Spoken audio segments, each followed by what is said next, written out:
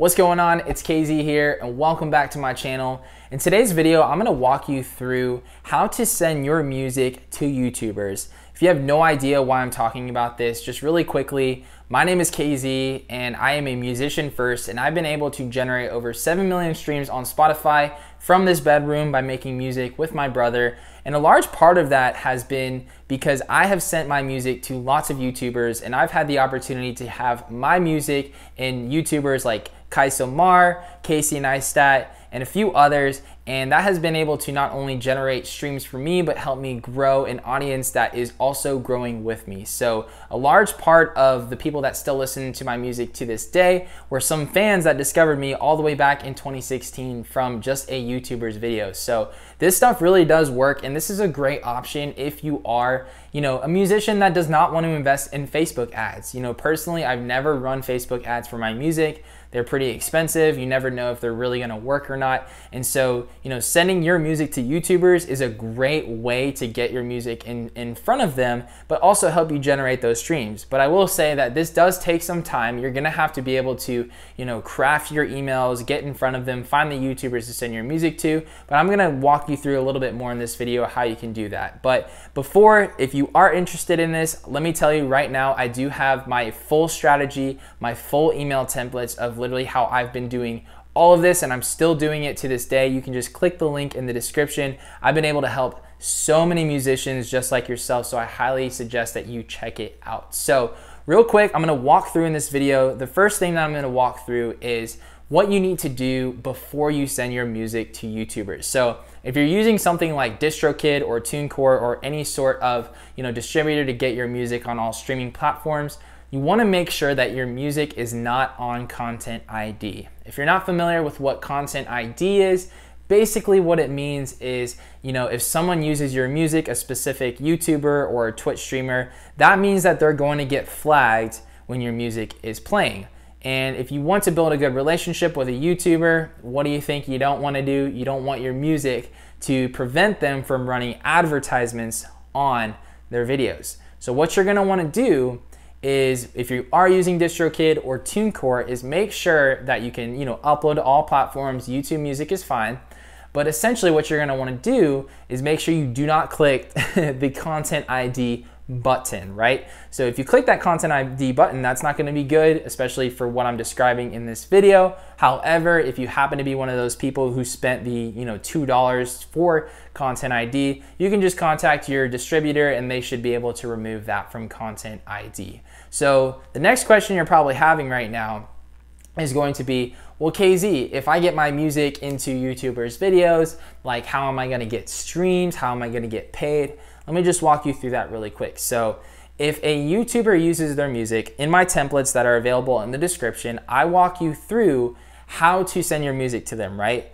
And what will happen is when a YouTuber uses your music, if you instruct them to do so, they will put your link to your Spotify, your streaming platforms, in the description of the video. So that means if someone's watching the video, they see your music or hear your music in a part of their video, they're gonna be like, oh, who is this person? They'll go click in the description, they'll be like music by KZ or your artist name, right? The other area, which is very, very much something that you might not have thought of, is Shazam, right? So when you upload your music to streaming platforms, make sure you're uploading to Shazam. I have a YouTuber to this day who uses my song as the intro of their videos, and I literally get maybe 100 Shazams or so every single month just from that video.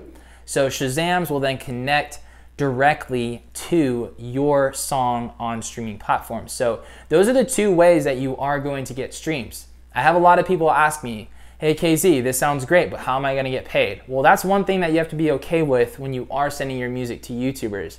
You're not gonna be getting paid for when they use your song.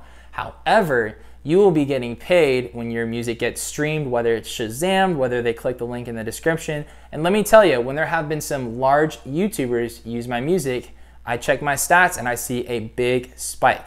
So you've got to be in this for the long game. You don't really want to be in this for the money. Obviously, it is nice to make money off of your streams, but I will say that this right here will help you gradually grow over time versus running Facebook ads where you get a spike, then it goes down. You want to create and convert real fans and people that like and trust you and actually appreciate your music. And that's the great part about sending your music to YouTubers, because a lot of these YouTubers that you'll reach out to, they have really awesome people that watch the videos that are super into their content, which means if they're using your music, they already trust the YouTuber, they're gonna go check your stuff out as well. So I just wanted to kind of clear that up. I get a lot of questions about that. The other area of how many YouTubers do you send your music to, I would say typically on average, you could send roughly 20 to 30 YouTubers a day if you're really passionate about getting in front of them.